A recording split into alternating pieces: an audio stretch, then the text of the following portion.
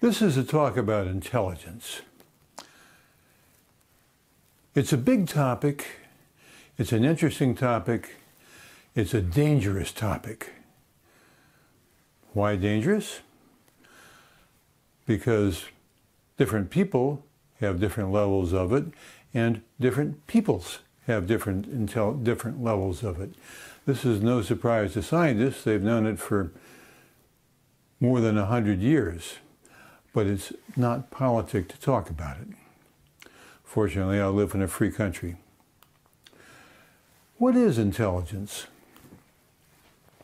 If you take 1,000 people, by any measure, you'll find that most of them line up kind of in the middle and others are at extremes. And this is certainly true of intelligence. In this diagram, the scatter diagram, average intelligence, which we define as 100, would be in the middle. And that's where you find most people, with a few outliers on the left. Those would be the less smart people, and a few outliers on the right. Those would be the smarter people. Intelligence is a totally human construct, and nobody discovered it, they defined it. We define 100 as the average intelligence among Americans and English. And we change that every generation because it changes.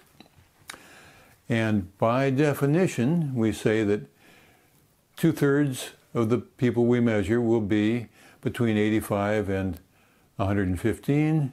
And by definition, 96% will be between 70 and 130. That's how we do it. And then we actually measure people. We give tests to a whole bunch of people, and we see how they sort out. Questions that can be answered right or wrong, such as a frying pan and a spatula together cost 110 grivna. The frying pan costs 100 grivna more than the spatula. How much does the spatula cost? Raise your hand if you got 5. You got that one right. I give you 100 questions like that. I can tell pretty much how smart you are. And how smart you are is a big determinant of what you do in society. We have a bell curve distribution that shows where people are. Most people right in the middle, toward the middle, with a few people out toward the edges, the not very smart ones and the smart ones. What do people do depends on how smart they are. If you're a functioning person, but you're a little bit below average, you will work as a fast food clerk or a trucker or an assembler, typically. If you're a bit above average, you will typically work as a clerk, a policeman, or a fireman. If you are slow but functional, you can work as an elder care worker, a daycare worker, or a guard, typically. And if you're sharper than the average, you can work as a teacher, a programmer, or something like that. There are a lot of jobs open to you if you're above average intelligence. If you're really smart, in the top 2%, you can become a doctor, a lawyer, professor, some other professional. There's a lot of blurred lines here. You know a lot of smart people who work as lifeguards, fine. But to be a professional, you usually have to be fairly smart. Conversely, there are people at the other end who really can't do much of anything. They're lucky if they're employed. They're very often on unemployment, very often in institutions of one sort or another. Okay, now all of this is standardized on American and English society, people like me. But the averages are different in different societies. For instance, in East Asia, the Chinese, Japanese, and Koreans, the averages are a little bit higher. You might notice where most of your handheld gadgets come from, where toys are made and so on. Those people are pretty smart. So that they have more engineers and people like that. Conversely, there are societies where people aren't as smart. The world average in intelligence is somewhere around 85, and there are whole societies that are not as productive, and they're not turning out handheld gadgets or software such as Google or Twitter or whatever. And in fact, there are societies that are considerably lower. They don't get much done, but they still have to fill all the normal roles. There's something we don't like to talk about, but there's a high correlation between the average intelligence in a country and the income of that country. So the countries of smart people tend to be countries of rich people. There are exceptions, but that's the rule. More than that, intelligence changes over time. Researchers figure that our intelligence has fallen since the Industrial Revolution. Those of us that went through it, our ancestors did, and it may have fallen quite a bit. It may have fallen by as much as 15 points. How do they know this? Among other things, they look at the books that were written for the average man 150 years ago. The average man cannot read them today. They're too full of big words, complex structures, plot structures that would bore us today because we're not smart enough to keep up with them. So all of this is in motion. By the way, we define intelligence as average of 100 for a particular time, and what this means is that a person from 150 years ago might score 115 today, but he would have been 100 on an intelligence test if they had them 150 years ago. Okay, where does intelligence come from is the next big question. There's a simple answer that people don't like. It's inherited. 80% of it is heritable, and the other 20% cannot be explained. And you will rush in to tell me I'm wrong, to say that it's one of the following. It's your home environment, your neighborhood, your schools, but it is none of the above. They have exhaustively researched these, and it's not that. These things influence your intelligence, your measured intelligence, when you're in school, but by the time you get to be 40, certainly by the time you're my age, they have all washed away. Intelligence can be attributed to nothing other than your DNA. How do they know this? Well, there are lots of different measures, but the most interesting is looking at identical twins and siblings. Siblings are closer than average people in intelligence, but they still vary widely. But identical twins have identical DNA, and they vary extremely little, by 1 or 2 points. And all the other factors that you name, such as environment, where you were raised, your neighborhood and so on, how wealthy you were, don't seem to play a factor.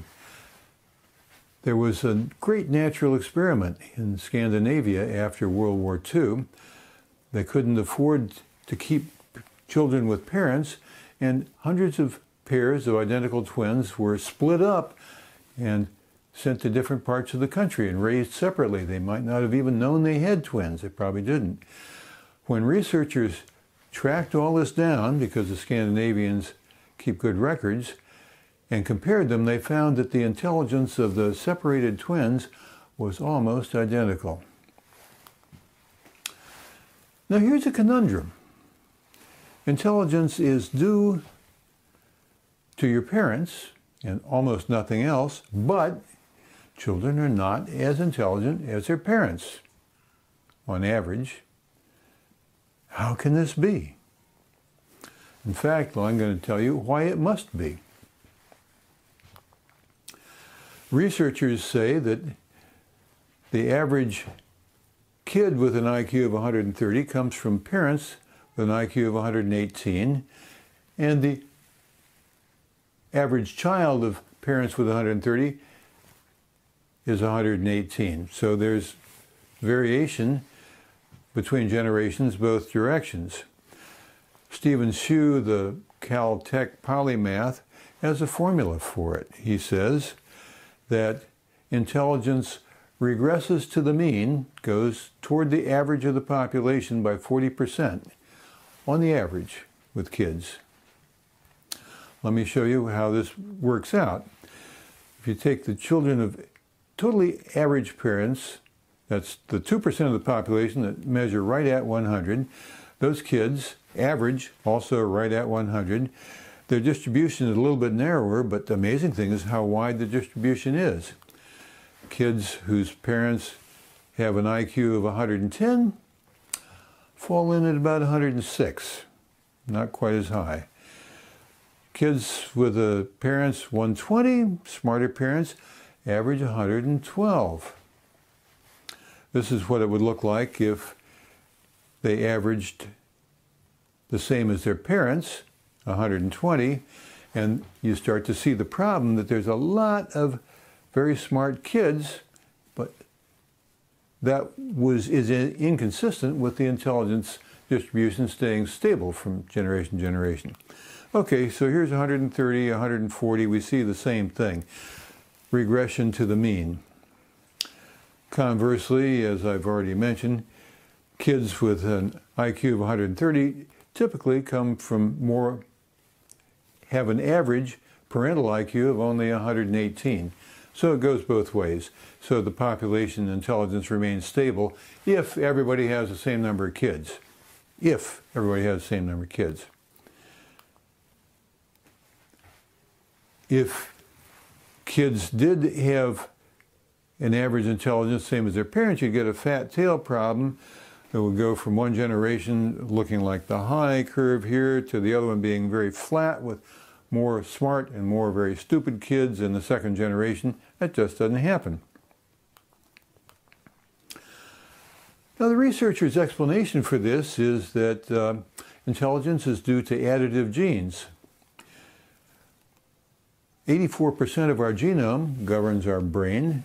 Intelligence is a factor of thousands of genes. Researchers were frustrated for a long time looking for an intelligence gene. There isn't one. Thousands of them. And occasionally, in the random distribution that comes with sexual reproduction, some kid gets a lucky combination and gets a whole bunch of alleles that go the same direction toward making him smart, or the other way. So it's really a random chance that you would be as smart or smarter than your parents. Actually, if you're 100 and have an IQ of 130, you got a 1 in 5 chance that any given kid will be smarter than you. You're better off than Bill Gates. It's almost a lead pipe cinch that his kids will not be nearly as smart as he is. That's the way regression to the mean works. Okay, so let me conclude with some take-home points. First of all, population intelligence is stable only if people reproduce at the same level. There's a 40% regression to the mean, so you can't expect your kids to be quite as smart as you are, you smart people in this room. But on the other hand, people like you are where smart kids are going to come from for the most part. So marry a smart partner. That's your best shot. Your best shot in a lot of ways. Best shot at having smart kids. Your best shot at having a happy life. And lastly, recognize that intelligence varies by population. So you want to have your population full of people like you. And that means to you Ukrainians who don't have a big immigration problem, don't get a big immigration problem. Because if the immigrants are not as smart as you are on the average, they will drag you down, as I think you can observe elsewhere in the world. Well, I can see there are no Americans in the audience. I'm not shot yet, so let me conclude right here. Madam Toastmaster.